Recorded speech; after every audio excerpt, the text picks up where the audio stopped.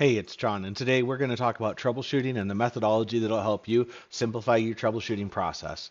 Right, so first, troubleshooting is a critical skill for anyone who operates a distributed computing system, but it's often viewed as an innate skill that some people have and others don't.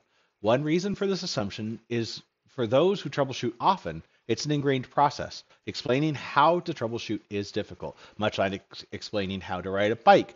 However, I do believe that troubleshooting is both learnable and teachable. We're going to talk about it in this lesson. Let's take a look at some of the high-level components first, and then we're going to dive into each of those high-level components.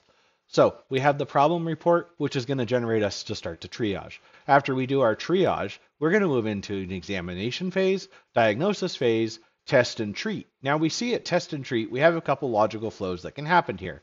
We can move back up to examination, and we might have to come back to triage if we've uncovered something else in a system. Systems are complicated and tend to have multiple mechanisms and components inside of them. So then when we're back in triage, we follow these same steps again. And then once we have our test and treat, we move to the cure. When we write our cure, we're also going to write a diagnosis. So we can think of troubleshooting as a process, as an application where you're going to use a deductive method, giving a set of observations about a system and a theoretical basis for understanding the system behavior.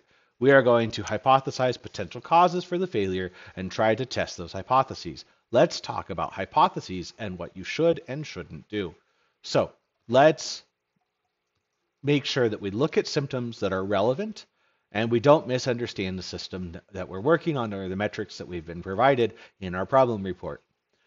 We also should understand how the system works, how it takes inputs, how it responds to variables, and where it sends its logs. This is imperative for your troubleshooting components. We want to avoid coming up with wildly improbable theories about what's wrong or latching onto causes or problems that have been isolated or are one-offs. And we also don't want to hunt down spurious correlations that actually are coincidences. So be cognizant of how far you're going, right? If you have a question, find a teammate, ask them if you are forming a sensible hypothesis of the problem that you're working on. So let's talk about triage. There's a big difference between an enterprise-wide or a system outage and a minor impact to a user that is isolated and maybe it's only 1, 2, or 10.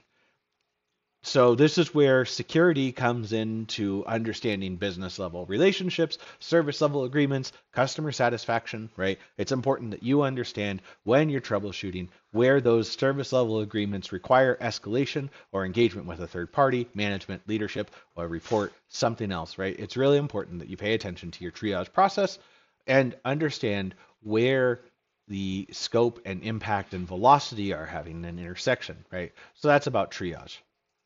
So what about when we are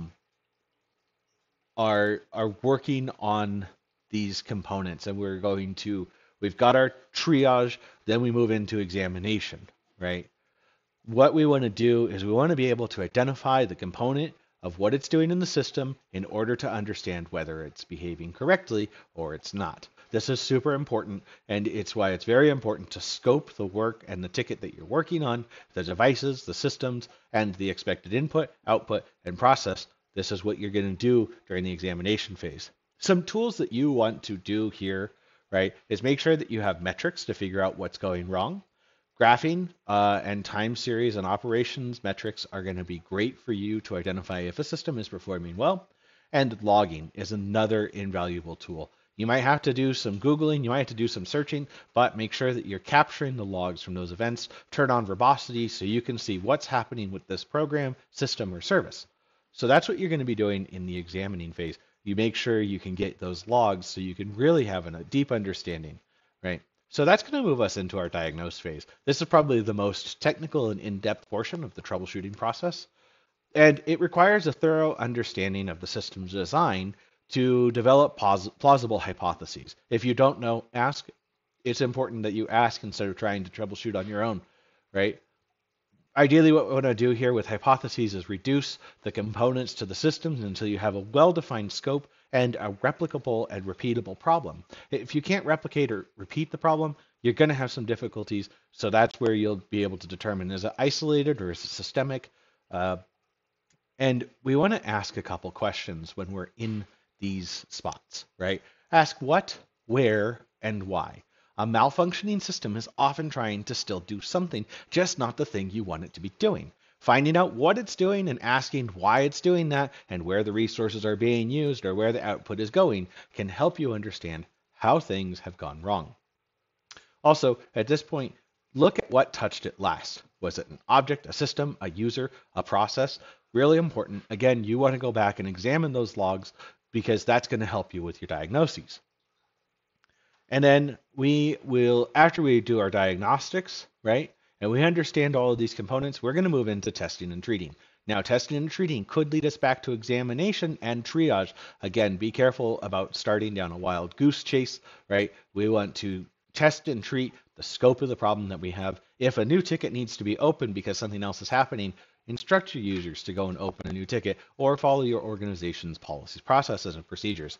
So test and treat. Once you've got those short lists of causes, right, it's time to find the root factor of the actual problem.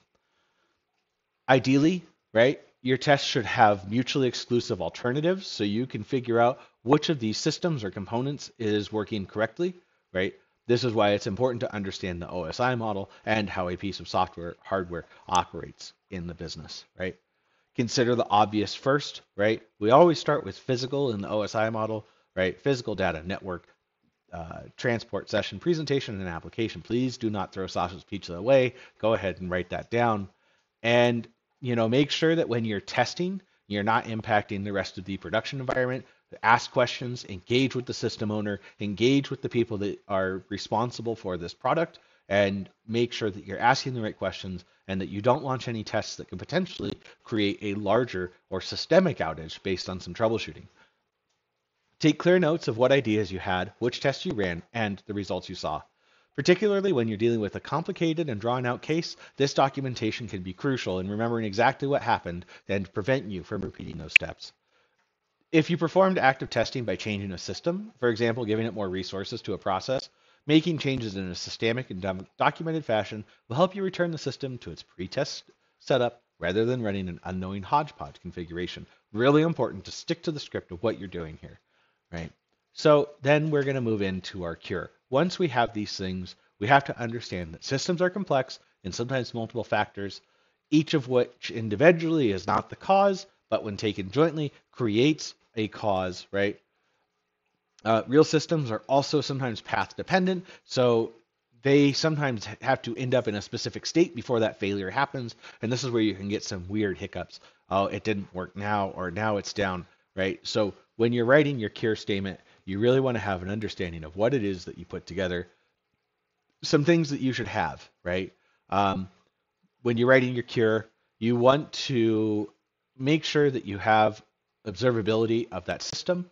You want to have quantifiable metrics of how the system performs, how it behaves, and you want to look at how the system is designed with the interfaces between those components. So if you enjoyed this content and you felt like you've learned something, let me know in the comments, and that's all I've got.